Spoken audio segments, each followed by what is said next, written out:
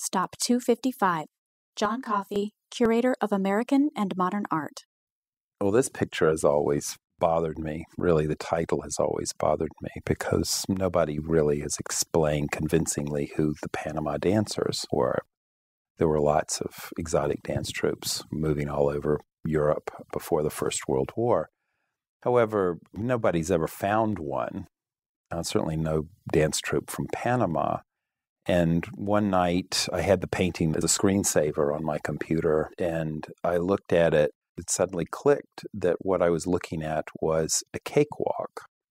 The way that the dancers were, in couples, the way the wrists were bent, the arched back, the high stepping, it was an African-American cakewalk. What was going on in the turn of the 20th century, you had a real flowering of African-American vaudeville performance, not just in this country, but it went on tour in Europe. And there was, in fact, a troupe led by this amazing dancer, and she was known as Aida Overton Walker and the Panama Girls.